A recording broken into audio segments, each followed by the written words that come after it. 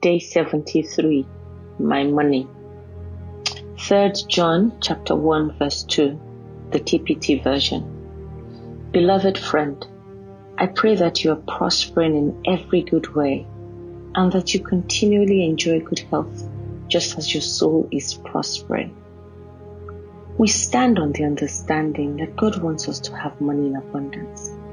Throughout the Bible, we see where God has a lot to say about our finances, about our money. Woman of God, Abraham listened to God and God blessed him. God prospered him. Every principle of prosperity that Abraham learned, he learned firsthand from God because God wants to be involved in our prosperity. So let us declare today that I am like a tree that is planted by the rivers of water. I bring forth fruit in my season, and I prosper in all that I do. I am prosperous regarding my money matters.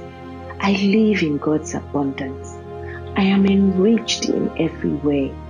I am sensitive to the voice of God regarding my money. I am always at the right place at the right time because God directs my step as well as my finances. I am wealthy. I am rich in silver, in gold, in stocks, in shares, in properties, and in every of my heart's desires. And I am favored by God and by man. Hallelujah.